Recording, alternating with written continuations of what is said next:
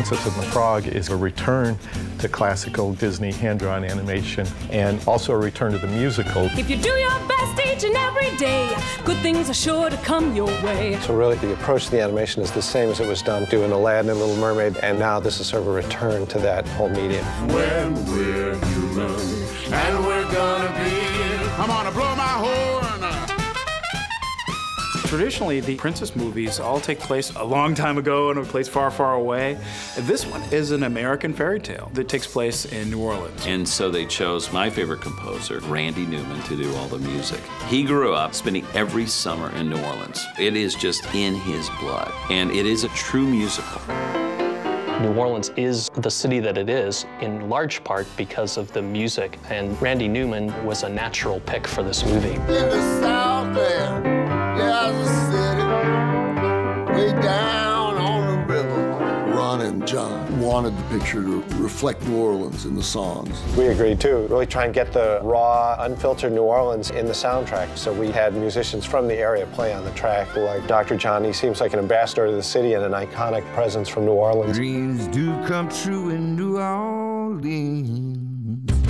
You listen to your mama now. Gumbo is kind of a thematic aspect of the movie because the music is like a gumbo. There are so many influences, so many different styles kind of mixed together. For one thing, this movie has individual songs like Dig a Little Deeper, that's kind of a gospel song. You gotta dig a little deeper.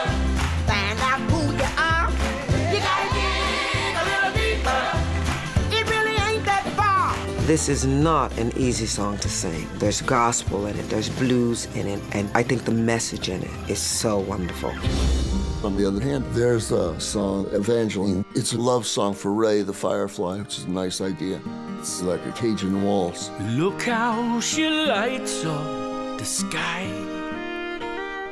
my belle Evangeline. The music is absolutely gorgeous, and it really embodies Ray's soul and his heart.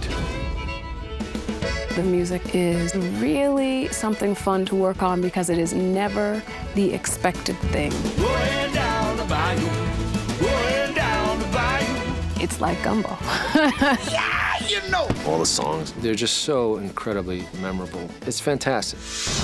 Now we're cooking. Friends on the Other Side is Randy Newman's song for the villain, and Keith David really sort of tore it up when he performed it. You can blame my friends on the other side. I'm so excited about this film because it's so rich with its music, and it comes through in this film. He's gone!